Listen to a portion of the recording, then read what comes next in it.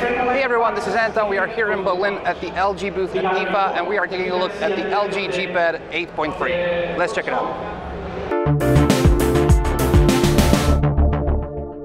If you mistake this with the LG G2, you are right. This looks like an LG G2, which is not a bad thing necessarily.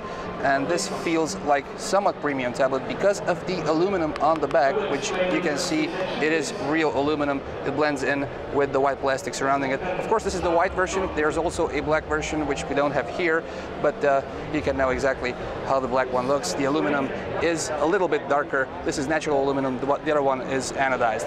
Coming up to the front, this screen is an 8.3-inch screen with 1200 by 1920 resolution. This is a first on a tablet on this form factor, says LG, and under the screen there is a Qualcomm Snapdragon 600 processor clocked at 1.7 GHz, aided by 2 GB of RAM.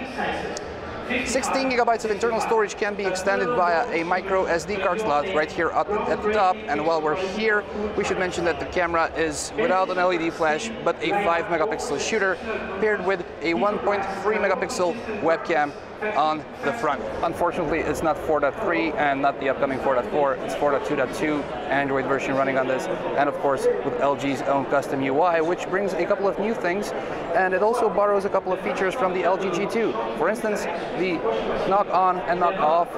I cannot demonstrate it because automatically the tablet will play the demo, but you get the idea. Once your tablet is locked, you can double tap to wake it up and double tap to close it. If I'm fast enough, in this case I am not. Also, the Q applications, the Q Memo, the Q Slide are all known for previous LG products. Q Pair is also something interesting. You can receive notifications from your phone directly on your tablet. But probably the most interesting feature is Slide Aside, which you know from the LG G2. So for instance, if you fire up Gallery and you swipe with 3 fingers to the left, you open up, for instance, Calendar, same thing, sliding to the left, and then another application, which could be your email application, slide away to the left, and well, not this one, but you get the idea. Once you slide back with 3 fingers, you have your applications, and you can of course easily tap on whichever you desire. And you can of course either click on the X button to kill it or swipe up, which is very WebOS-ish, but now since LG owns WebOS, we can understand the feature. So this is a very quick look at the LG G-Pad 8.3. I've been Anton, coming to you from IFA LG booth. Michael behind the camera. Thank you very much for watching. Comparison coming up. Stay tuned.